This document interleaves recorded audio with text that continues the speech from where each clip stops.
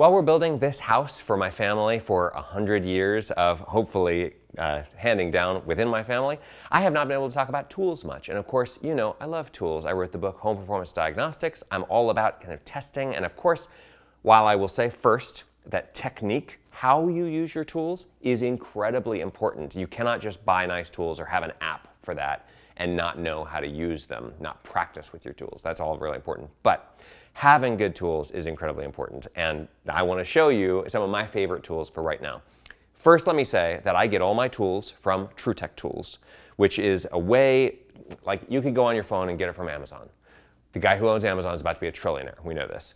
Maybe don't put more money into his pocket. Yes, I use Amazon too. But when you're going for something that you want to have some tech support on and you want to ask questions about it, don't just use the Q&A function inside of an app or like how many stars it got. You want to actually ask those questions to somebody on the phone who works at a company that specializes in these tools. And TrueTech is owned by people who actually have designed and patented instruments themselves. So they really care about this. They've been a longtime partner of ours, and I get all my stuff through them. So first, let me say that you see the getup that I'm wearing. I have Atlas 46 pants. These are called the Concord pants. They have all kinds of crazy pockets all over them. They have a pocket for your cell phone right there. It's padded in a special way. I can carry all kinds of stuff in these. I actually, Grace will ask me, like, are you gonna wear those pants today to the mall? And I'm like, yeah, because they just make me feel like the kind of man that I imagine myself to be. So I have like, these are my nice pair. I have a pair that I use for building, and you see those are all stained up, but these are my nice pair that I wear for diagnostics work and for just going out. I won't wear them on a date yet. I haven't gotten to that point, but I'm pushing it. And also from Atlas 46 is this vest. I've never had a vest like this. I have like the rigs that the roofers wear that have like all kinds of stuff hanging around you. They're pretty hard on your shoulders. This thing is pretty snug. I like it. It's got all kinds of room. I'm using this for diagnostics work too, so I can hang manometers and infrared cameras all over myself.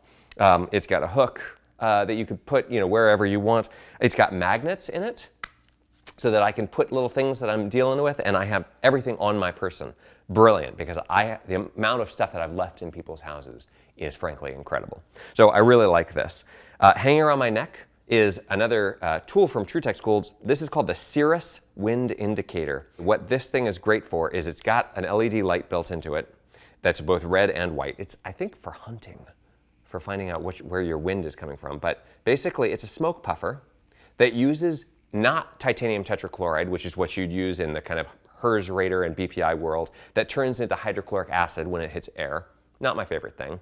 Talking about chemistry on this channel. This is glycol, which is the same thing that's in salad dressing basically, but it's not the dragon puffer that some of you may be familiar with. This one actually does not get your hands all sticky, and it looks professional. It doesn't look like a toy. I like it. This right here is my data logger. This is from Hobo. I use this quite a lot because it's important to know how temperatures and humidities drift and what they are in the first place. I wear my Leatherman just basically every day. Now I've got a Wave in my pocket here, and I've got it on a kit that holds also a Sharpie and a flashlight. I use that stuff, like you have to really carry it to start getting used to it. You'll wear it the first couple days and be like, I haven't used this in 2 days. You have to kind of get used to it. So all of this is fun and exciting, but what I really want to show you is the unboxing of my new tools that I just got from TrueTech Tools, which is all my Malco sheet metal tools. If you're following this build, you know that I am installing my own ductwork on this, even though I'm not an HVAC professional. Let me first say that I have experts who are helping me all along the way, and that's important for any of you who are trying to take on something that's more than you can chew, which is my favorite thing to do. So in the effort to have the duct system, which is sheet metal, rigid sheet metal, be as perfect as possible, I need to be able to work with sheet metal. I don't just buy some components that snap together and then that's it. You gotta really be able to get in there and do some stuff. I'm gonna have to make my own return plenum, for example. I'm gonna have to make other components and little collars and fittings and stuff like that. So all of this stuff from Malco just came in from TrueTech Tools today. And this is the one box that didn't fit inside of the rest of it, which is this is a ruler, which is both a straight edge and it's also flexible. This is called Malco's semi-flexible, they call it a circumference rule. And the reason they call it that is because it's got like the inches marked out just like a ruler would, but right next to the inches is how many inches it will take to make a round duct of that diameter circumference-wise. Simply take what diameter you're looking for and scoot right over and say, okay, for an 18-inch round, I'm going to need 57 inches of flat sheet metal that I bend then into a circumference that forms a circle. You can also use this to scribe weird shapes. And by the way, I was under some kind of a naive assumption that like, I've got hammers and I've got a screw gun and it'll be fine. I've got one set of shears. But like, it turns out that there's a lot of stuff. If you really want to have it look nice, which we're making a TV show and we have a video channel, yes, I want it to look nice. It's important that it doesn't look like a DIY project. Max 2000, the green handles and the red handles. Red is generally left-handed or right-handed. We'll figure out which one's which. Obviously, I'm new to this, but they cut in different directions. Like you can see that the left side is on top of this, and on this side, the right side is on top of the other one. Generally, when you're cutting with some of these, half of what you're cutting is going to get ruined. It's going to get like bent up out of the way, and then one side of it will be perfect. That's the side that you obviously want. So when you're cutting something like a circle, you want to use the right-handed or left-handed version that's going to allow the piece that is left to be perfectly flat and straight and not all bent to crap. These are called bulldog snips. They're a smaller version of that, and they're for like cutting an S, for example, which is 3 layers of something like a 26 gauge. Then you're going to want these little guys because you need a lot more leverage to get in there. So regular old snips aside, we've got crimpers.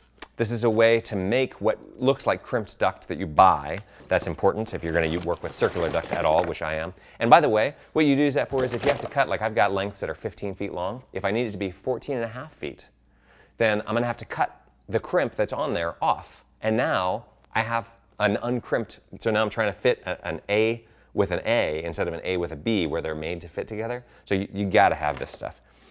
These are called hand seamers, and they're for just bending and flattening and making sure that all the stuff that you're working with is flat. When you get the ductwork from the supplier, even if they're a good one, some of it's going to be a little bent. These are 6-inch. These are 3-inch, but they're also on an angle, as you can see. So that's for working kind of overhead where you have a little less clearance. And now we've got things like a circular scriber. What we used in school was called a compass.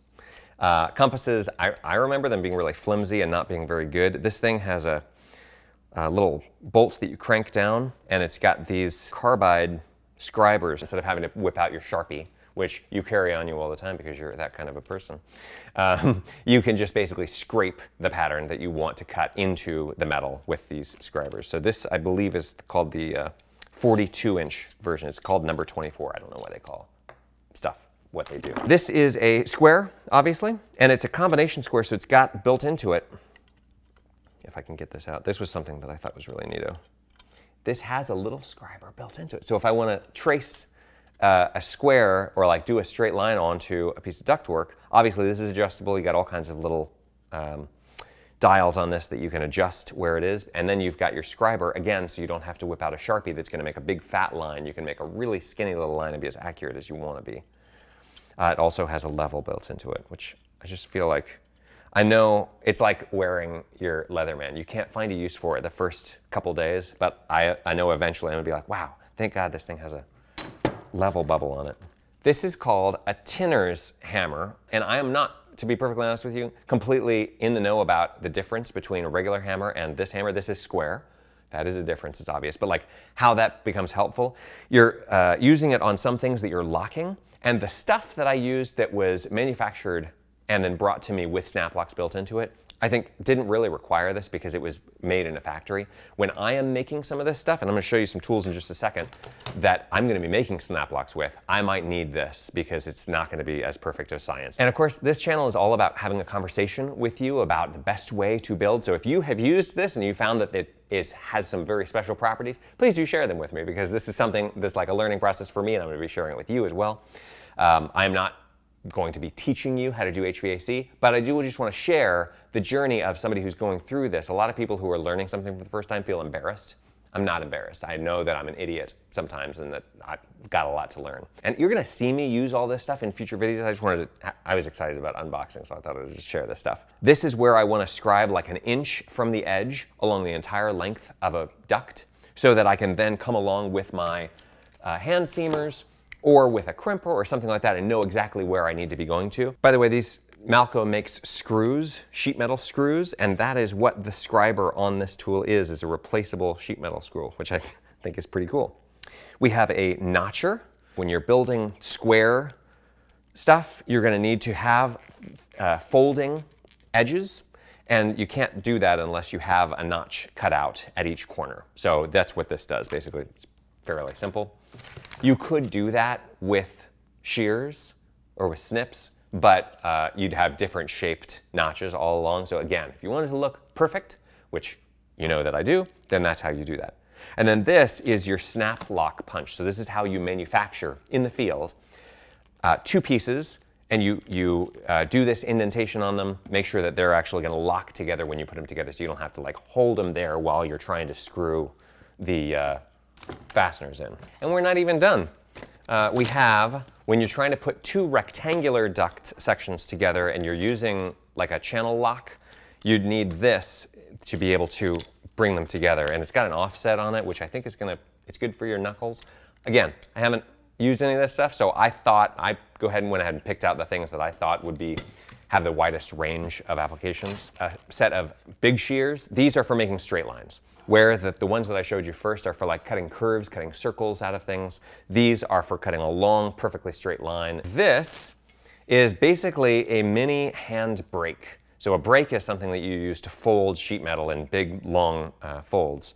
And this is an 18-inch version of that. So you basically have a piece of sheet metal, you fit it down into this slot. There's 2 slots on it, and then you can fold the whole thing at once, which is easy. I picked this size because I've got 14-inch wide duct wall stacks that are going in, and in some cases I'm going to have to be manufacturing some of the fittings for that, and so 18 inches is more than enough for that.